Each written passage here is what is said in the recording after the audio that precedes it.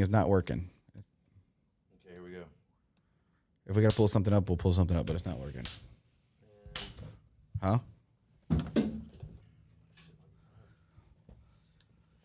So on 3, we're gonna look to this camera. 1. All right, welcome back to Jourdan and Matthew. Hey guys. How's your day going? Jordan, man, my days are going pretty good. How'd you like a glass of this Cristobal wine? Oh yeah, I definitely would. Yeah, me too. And where can we find this fine wine? We can't find that one. No? No. It's irreplaceable? It was during the coronavirus. I bought a wine kit for my parents, and they've been making their own wine. Shout out to Scott and Mom. Love you guys. Yeah, no doubt. And I love the wine. So Cristobal. Emily made the label. It's pretty nice stuff. Yeah, it really is. I think it's a black cherry. I mean, it was the first shot, but knowing Scott, he's got that notepad and pen, and he dialed in. Yeah. So take me through the process of like what you buy in the wine kit. Is it like the fermented fruits or what did you get when you're bang for your buck there? I think it was Ohio Brewing Company. It's like a brewing company on Amazon, and I just bought a kit. And then I gave the box to them. Oh, okay. So I really didn't know what I was getting. Then I bought the Ohio Brewing, their black cherry kit. And how many bottles of wine did that yield? I'm curious. I think it came out to it was like a 5-gallon thing, and just learning mistakes. I know our first 5-gallon glass water jug cracked, so we lost a little bit. Yeah, I think we got 36 bottles. Dang, that's good though. Yeah. Yeah. So what else is up, man? Long time to see. Yeah. Ended up closing on my house. Oh, congratulations! Yeah. I know that was big. Yeah, I really enjoyed that one. Yeah. So it was a good day. I mean, mattress stores starting to pick up. I did a lot of like emails and computer work today. That's tough for me, is to sit down and lock the time down to actually send emails. I was telling, I think you about it yesterday when I was just like, man, I think I need to designate like 1 hour of my day to be responsive to people, because if it's not oriented in what I'm doing or a task at hand right then and there, I'm kind of tend to put it on the back burner, and I apologize to everyone about that. But really, Matt is very sorry. No, I just know it's something that needs to happen. It's more of a routine and a schedule. Well, I mean, I have to pump myself up for it because I get so much spam nowadays. Like I have to like get focused. I'm ready to go. Yeah. It used to be like I'll check and get one email. You don't have your spam email. You just send all that to like a Yahoo account that you don't ever use. No, but I do. But it still gets to the way where you get like 50, whether it's receipts or whatever, but you get like 50 emails a day. Yeah. And I used to be like, oh, we got a new email. Now it's like, I think I check it like 9:30, 1, and 5. Mine come to my phone. Huh? So I said mine come to my phone. Well, I know, but I don't. But I'll have my notifications turned off. Yeah, I can't do that. Not in insurance. Oh, I know, but I have to. It's been a good system for me. Like I'll have all my notifications turned off. Yeah. Text too. I did that with one of my group chats, and then I forgot about it, and then I'm like, man, my God, my friends don't like me no more. I'm not getting into group chats. You know how it is if you're in a group chat and then all of a sudden it turns off, that you can typically assume that you've been removed from the group chat and they started a new one without you, right? Or is that just me being paranoid thinking that? But anyway, I had it on moon mode, which is like do not disturb. And whenever I undid it, they all start fluttering in. I had like 100 missed messages from them for about a week and a half. I mean, like Ends up being pretty comical though whenever you miss a few, I guess, days on a group chat, and then you get to go back and read everything. It's almost like binge watching a Netflix series instead of one episode at a time. yeah, I'm in a couple group chats, but I keep it to a minimum. I try. It's impossible. I get in a new one every week. But a new one every week. it seems like it. Yeah, maybe not that Really? much, Like we're talking like 5, 10 people. How many people? 30 on them on here right now. No. There's one going off right now as we speak. I mean, no, I mean like I think maybe 3 or 4. I could be lying, maybe 7 or 8. So I had Rotary today, and I'm the president of the Rotary Club now. You told me that. So had a little speaker mishap. You know, typically we assign a speaker chair for a month, and in this particular month, Lori Bickle was our guest speaker. That's Blake Jourdan's mom. I think you know Blake. So anyway, she brought her guest or speaker to come in, and then I asked another guy by the name of Paul Mallory. He used to work for the Sun Herald, to be the guest speaker for the month of September, and I guess Paul heard August as well. So I had 2 guest speakers today at Rotary. Had to kind of break it even and give him 50% of the time. But Lori's guest speaker was Chief Miller, the Biloxi police chief. So he comes in, and the first thing he wants to talk about is the cameras. In the article that we went over the other day, whenever I was telling you about everybody linking their cameras up. So he actually gave me a piece of paper that we can like sign your camera up. I should have brought it in here so we could review it. But I thought it was pretty funny and ironic that we were just talking about that. Now, do they get access to the inside and outside? No, he said only outside. He said he's not curious, or he doesn't care about people walking around in their house or anything like that. But he said today that it's not unlimited access. It is, you're on a, I guess, list, and if the crime is reported in that area, then they come to you and they request the information. It's not like they have direct link to it, but you know, that's just the local police department. I feel like the FBI can already tap in and all that stuff. So. Not that Biloxi, Mississippi's got anything crazy like that going on, but I mean, I can see it like helping with a lot of robberies. Yeah. In certain areas. Fortunate for that. Yeah, I know every now and again you got some neighborhoods that'll get hit and the cars will get taken, but at the end of the day, man, I got my place lit up, some cameras on it, but I'm not getting access to them, I don't think. If you don't feel like doing it, don't do it. That's right. I mean, that's why they want you to sign up. They're not forcing you to do it. Got the Neptune golf tournament this weekend. It's going to be a good time. How many teams play? I think we've got over 60 teams. We got a morning flight and an afternoon flight. God, I wish I knew how to play golf. I was about to ask if you ever played golf. I mean, I think I did. I did when I was a kid. I mean, I wasn't really that good. I'm not good anymore. But I mean, I've also went out and drove the golf cart, drinking with friends. That's the best part about it. And I've played like some of my friends, and I'm not gonna name names. I'm not naming names. Okay. But I think if I you should name names. No, I think if I get a set of golf clubs, I don't think I would be too far catching up to them, if you know what I mean. Yeah, I know exactly what you mean. Because I watch a lot. I mean, athletic too, and you're like, So I always say I don't keep score when I play golf. I play for frowny faces and smiley faces. And did I have fun that hole? If I did, then that's a smiley face. If I didn't have fun that hole, yeah, but you're playing in a tournament. How's that work? You just hand smiley faces to people? Yeah. Really? I never win, of course. It's more for, I think last year I was barefoot and shirtless by like hole 6. So it's one of those golf tournaments. Should be a good time. I might get a set of golf clubs and be on your team one day. Yeah, you should. But like I said, I've been a few times. And it's one of the sports where you just kind of you got to dive into it. Well, if you're looking for some fun, Saturday, 8 a.m. Oh, I used to do it. That's what Dad used to do. Me and my brother used to go out in Dogwood. Yeah. And we go to the driveway. 19th hole used to be right there in Ocean Springs. We'd go to Dogwood. My Uncle Tommy Soche, he used to run the place. So I used to, after school, I used to go there and drive the ball. That's all we would do. But on the weekends, we'd go to Dogwood and, ride with my dad. Of course, I got to play a little bit. I mean, I wasn't bad with my irons. Yeah, that's me. I can hit my irons better than anything. If I hit a driver, I'm gonna hook somebody next to me. I hit a crow one time, and so I hit a birdie, technically. I was golfing with Mike, and coming up on hole, I think it was 2 on Sunkiss. And I had a great drive, and I'm probably maybe less than 100 yards out for getting on the green on my second shot. And I hit it, and this bird's just like perched up in a tree. It's a big crow, and he's like, wah, wah, wah. You hit it? You hit a crow? The ball smashes this thing, and it comes fluttering out of the sky. Did you try to do CPR? No, it was pretty much game over. The ball was probably moving over 100 miles an hour. Felt bad about it, but like, what are the chances? You remember Randy Johnson when we were kids, when he was pitching and the bird kind of... We're talking about the guy with the original mullet? Yeah. Okay. I don't know if it was original, but... It was there. It was that era, for sure. When you think baseball back then... But do you remember when he hit the bird? Yeah. And how ironic that must have been? I seen that not too long ago. The chances, it's always getting played over and over and over again. I think.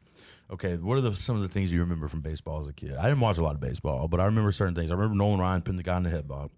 I watched that today. Did you? Mm-hmm. Okay. When he what else have you just recently seen? Okay, Ken Griffey Jr.'s swing. You always got to remember that. I think for me, it was I didn't get it. Me and you both were in the baseball thing when Sammy Sosa, Mark McGwire were doing the home run. They saved baseball. We had a fantasy baseball league. I played it one year.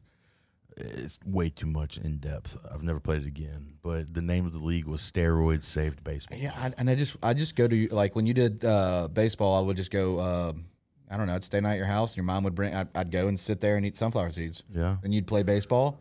Only baseball games I ever really went to was with Kathy and Robert. We did a lot of Atlanta Braves games. That was fun, huh? I enjoyed it. But I never paid attention to the game itself because there's so much stuff to do. Because Chipper Jones was playing. There was a lot of stuff. I mean, it's like arcade. You're like, are you going to pass up the arcade? No. Are you going to pass up the arcade? I'm not passing up the arcade. Yeah. I do it all. I do both. But no, typically watching baseball is very boring now, unless you're playing in it. I mean, I could probably make it like 5 innings. Like, I went to some Shuckers games. I think the last baseball game I went to was in Colorado and watched the Rockies play, but that was still a couple years ago. And by the 5th inning, I'm looking for the arcade, homie.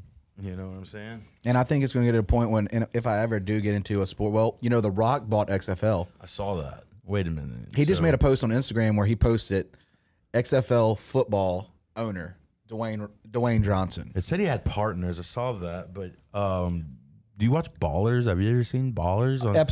Season 1. Okay, so season 1's like he's got pain pills he's addicted to, but he's like trying to finance the NFL players' money or professional money as a sports manager. Season 2, he gets really addicted. He thinks he loses everything he has that he's worked hard for. And then all of a sudden in season 3, boom, he ends up Kansas City Chiefs. And you're like, hold the hell up. Like, you were just poor and addicted to pills. Now you're buying the Chiefs and you're signing Patrick Mahomes. But this is all fiction. It's like in the show. But it's a lifestyle. It is a lifestyle. It's a real lifestyle. And then all of a sudden, that show ended, I think, probably 5-6 months ago. And then boom, he's really buying the football league. I mean, he's got to have investment too with Under Armour. You would think. I bet Vince McMahon's probably got a little piece of it because that's who originally started it. Was Vince McMahon. And he did it in was it 2009? I can't remember. He did it and it failed, and then with this coronavirus, it failed. I just remember they had the guys' names. You could pick out whatever name you wanted, and one of the guys was "He Hate Me." That's what he had on his back. Really? Yeah.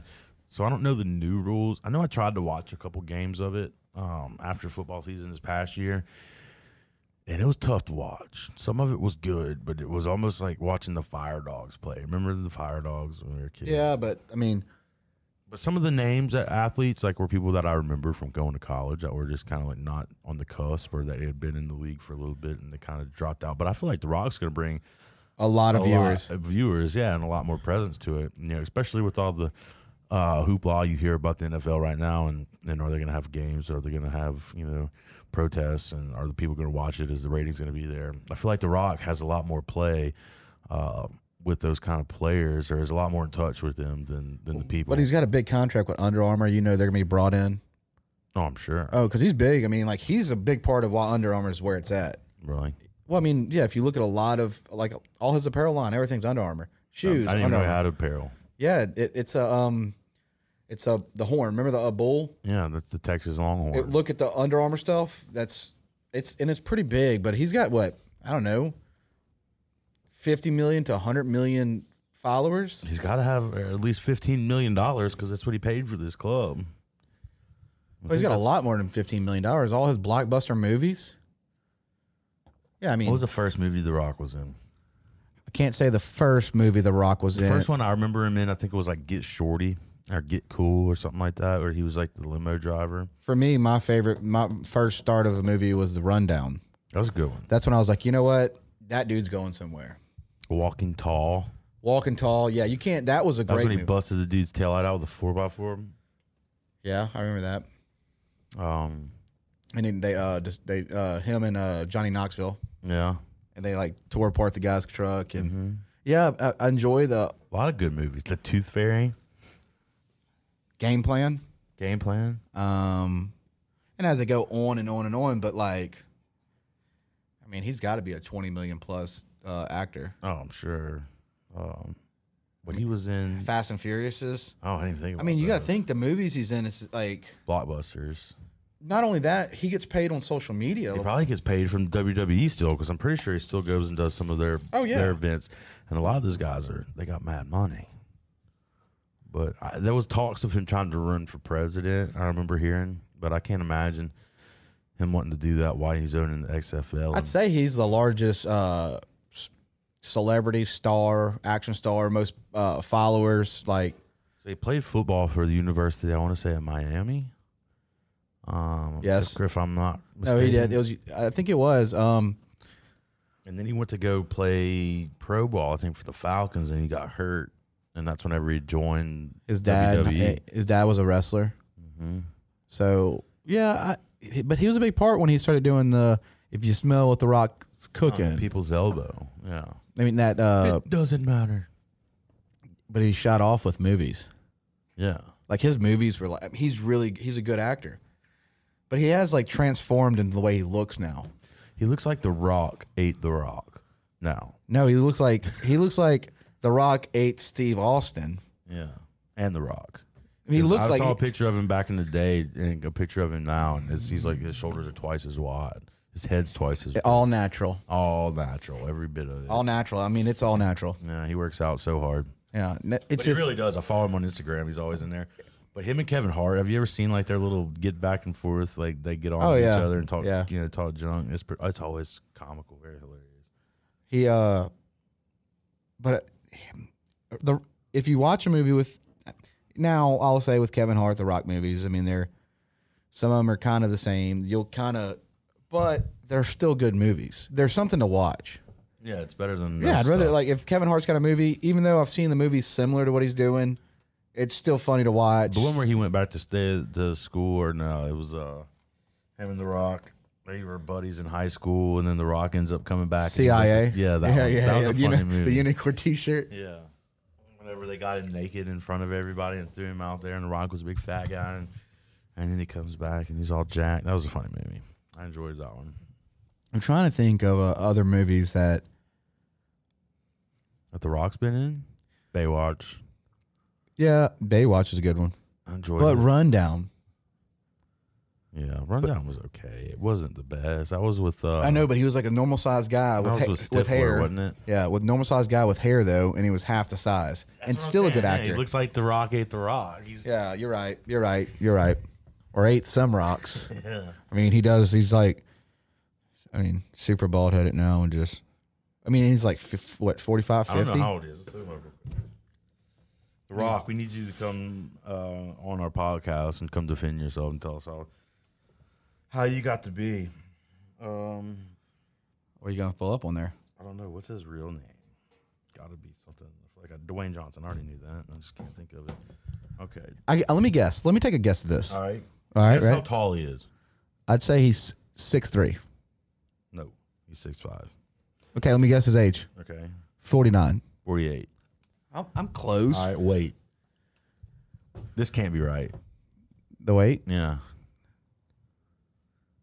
288. 260. Oh. There's no way. But maybe. I mean, look how big this dude is. I mean, compared to normal people. I think it's a good thing that he's going to say, hey, you know, it could be a dream of his because he loves wrestling. He's admitted that wrestling's still a big place in his heart. And he probably at one time seen the XFL and he's like, there's an opportunity to buy it. And you can either buy a team. No, you can either buy a league or a team. And then you're really being like your show ballers. All right, who would win in the arm wrestling competition? Dwayne The Rock Johnson or Harold Sampson? Harold Sampson. Harold would win in a heartbeat. I think you're right. Have you seen them guns? Yeah, I've seen them. So I'm saying Harold. Next question. All right. All right. Who do you think would be the better anesthesiologist, The Rock or Harold? I say The Rock. I'm sorry, Harold. But I don't think The Rock's going to go to work for any kind of hospital anytime soon. Oh, he's got a full-time job now. I know Harold's going to come visit us soon. He did talk about that. He's like, get ready. I'm coming back. He was down here, not here, but he probably did come here. They went and did like a golf weekend. I think over in Dustin like 2 weeks ago, and I saw that he was there. So I know his mom's down here, so he normally comes and says hey with her for a little bit. But, Texas life, though. He already talked Texas life. His house is like 5,000 square feet. he sends me snaps all the time. It's huge. Yeah, him and his little dog just hanging out. A little Frenchie. Yeah. But his house is, I mean, he's got stuff or shit. Let's say shit.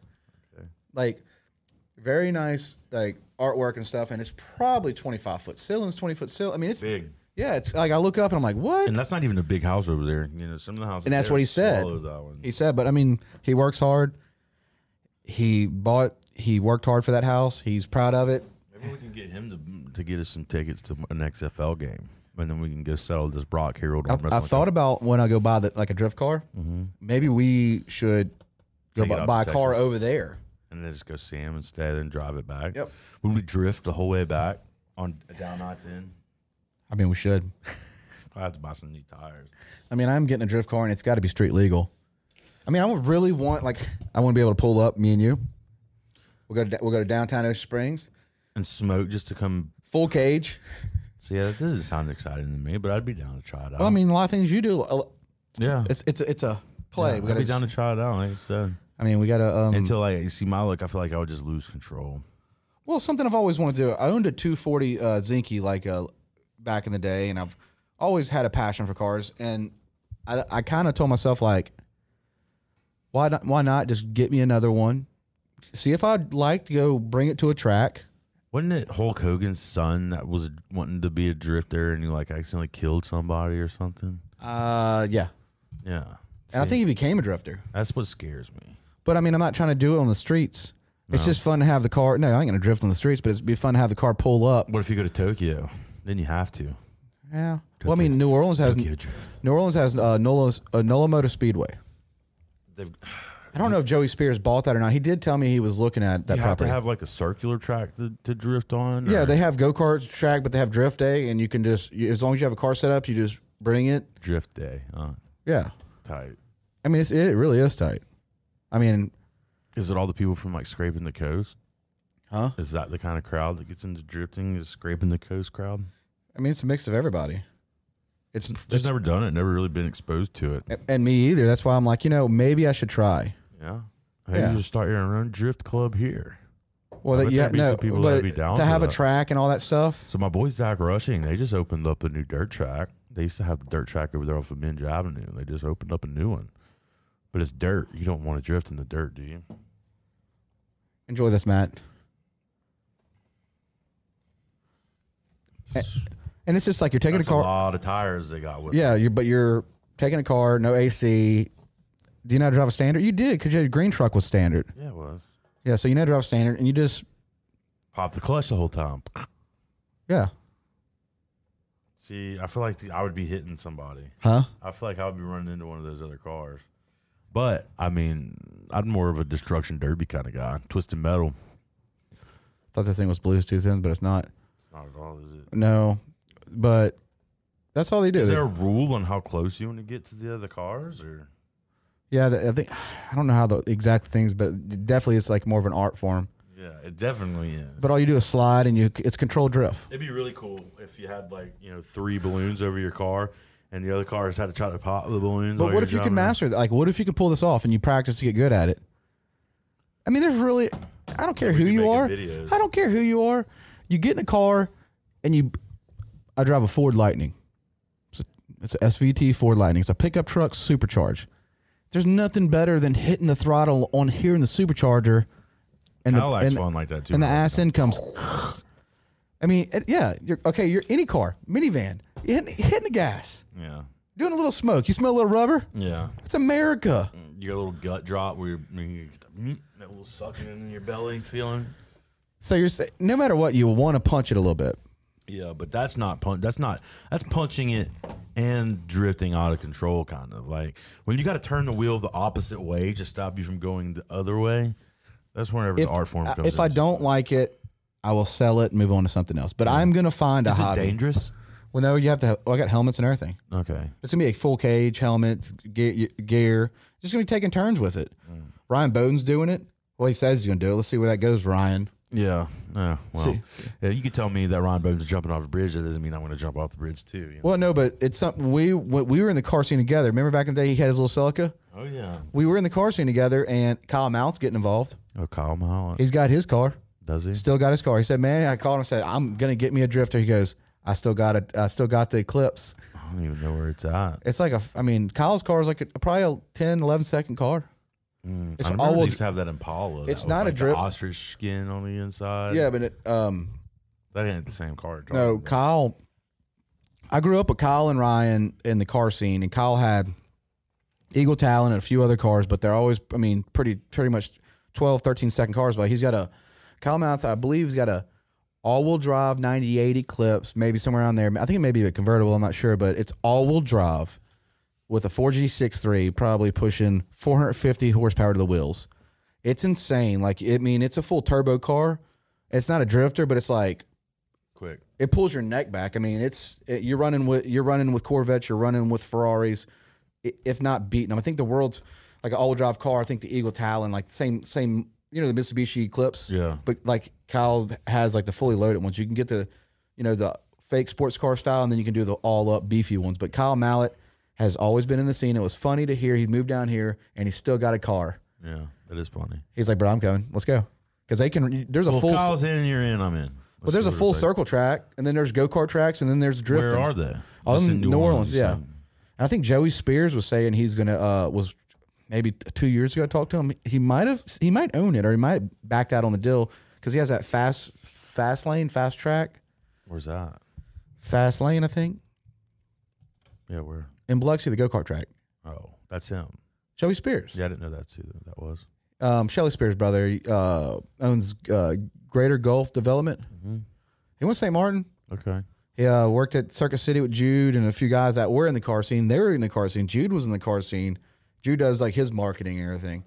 But they with Joey, Joey's worked at that's about Circuit City. Circuit City. With Michael Price. Dang. So Michael Price used to have a Honda Prelude supercharged. He was big into cars.